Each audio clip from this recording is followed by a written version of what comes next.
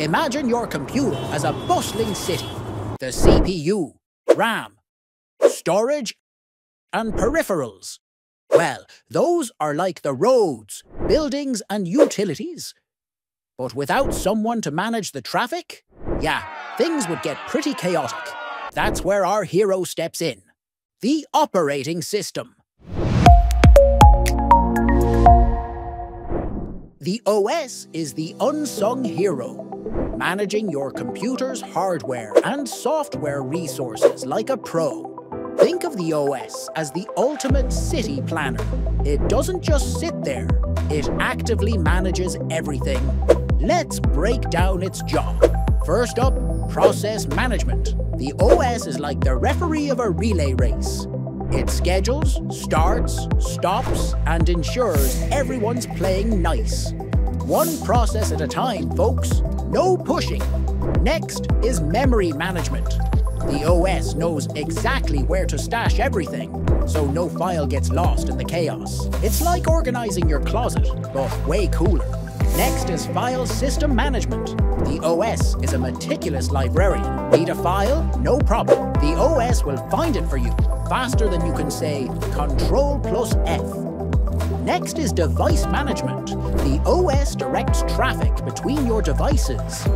Whether it's a keyboard or a printer, the OS makes sure all the devices play nice and follow the rules. Next, security and access control. Think of the OS as a bouncer, making sure only the right people, or processes, get in. No shady characters allowed. And lastly, we have the user interface. Whether it's through a command line or a shiny GUI, the OS is your friendly tour guide through the city, helping you get where you need to go.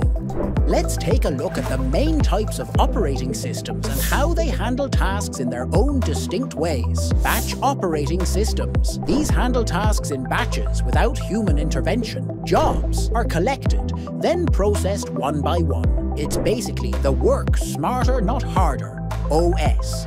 It waits until it has a big pile of work before it even considers starting. Time-sharing operating systems. These allow multiple users to use a computer simultaneously by giving each person a small amount of time to use the CPU. Imagine you're at an ATM and everyone gets a turn to use it for a few seconds. Here, the computer shares its time across users. Distributed operating systems. These connect multiple computers to work as a single system. Each computer may handle different tasks. Picture a group of friends working together to solve a big puzzle.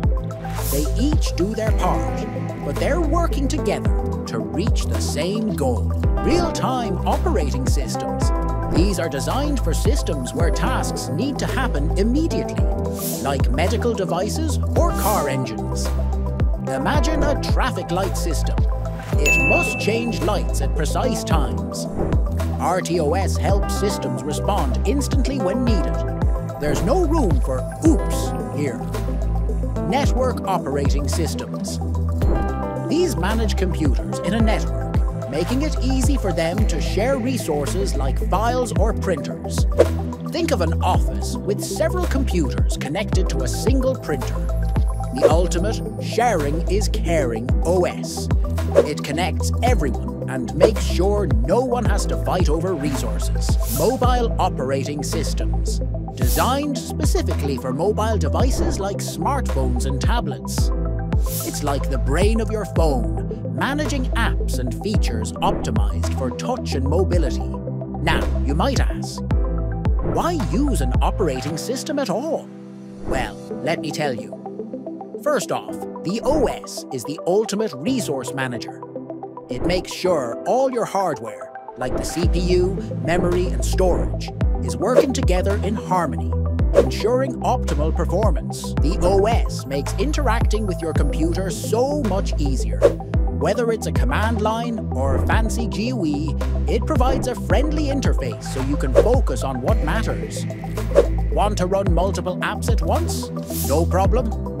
The OS handles multitasking like a pro, making sure your apps don't step on each other's toes. The OS protects your system from unauthorized access, keeping your data secure and your resources safe from intruders. Because nobody likes a hacker. Thanks to the OS, developers don't need to worry about the nitty-gritty hardware details. The OS abstracts all that complexity, so you can just write code and let the OS handle the heavy lifting. And lastly, the OS ensures compatibility, providing a consistent environment where your software can run smoothly across different hardware systems. So next time you boot up your computer, remember, your OS is on the job, making sure everything runs like clockwork. From resource management to security, it's your computer's unsung hero.